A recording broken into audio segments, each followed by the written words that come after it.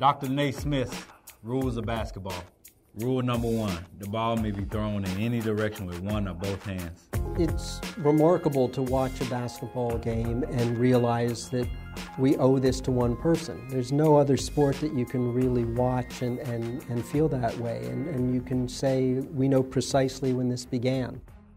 I don't think James Naismith or any of the students who first played basketball in December 1891 at Springfield ever could have imagined the reach that it's had, not only as a recreational sport and a competitive sport at the high school and college level, but the billions of dollars that are now involved in professional basketball, the fact that it's now one of the leading sports of the Summer Olympics. Barely kneel.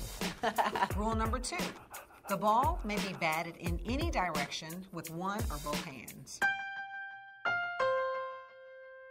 Obviously, anyone who's made a living from basketball, whether as a player or a coach, a scout, owes an incredible debt of gratitude to Dr. Naismith.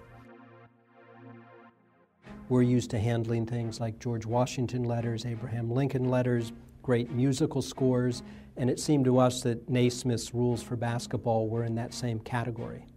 The great thing about the rules is what's also great about most manuscripts and documents. They're very tangible and they're very evocative. Just as you can hold a letter that was written by Abraham Lincoln or George Washington and feel that you're transported to the terrible period of the Civil War or the great period of the Federation of the United States, you can hold these and feel you were there with Dr. Naismith at the time that he invented this game that has gone around the globe and given so many players and countless millions of fans so much pleasure. Dr. Naismith's rules of basketball.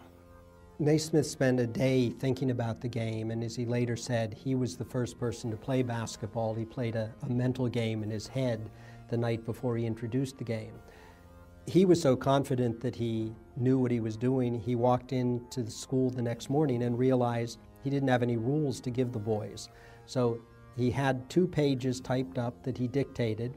He took them to the gym and posted them up. He felt he had a winner, and he'd been working with this class for a couple of weeks, and they had a reputation for being very difficult because they were tired of playing kids' games or doing calisthenics or marching, and it was immediately clear after just a few minutes, I think actually said as soon as the ball was tossed up, that it was going to be a success. Rule number 3, a player may not run with the ball. He must throw it from the spot on which he catches it. The real genius, I think, of Naismith's rules is that they were not too restrictive or too constricting. Players flocked to the game because they could try to figure out new ways of advancing the ball. So the players developed passing skills, bounce passes, chest passes. They developed the dribble on their own. And so it was an ideal sport for sort of innovation and individual expression. Rule number 4, the ball must be held by the hands. Rule number 5, no shouldering, holding, pushing, tripping, or striking in any way. Rule number 7, if either side make 3 consecutive fouls, it should count as a goal for the opponent. Rule number 9, when the ball goes out of bounds, it shall be thrown into the field and played by the person first touching it. Rule number 13, the side making the most goals in that time shall be declared the winner.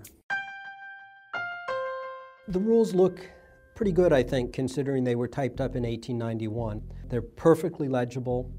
He signed them later and headed them basketball in the old-fashioned way of writing it in 2 words. And then I think most poignantly, he's added at the end, first draft of the rules of basketball, hung in the gym so the boys might learn the rules. Whoever purchases this will really be getting an important piece of American history, and I think you could even say world history, given the impact that the game has had worldwide. Dr. Naismith, rules of basketball. He did say when he returned to Springfield for a commencement and he gave a speech, he said his goal was always to leave the world a little bit better than he found it. Thank you, Dr. Naismith.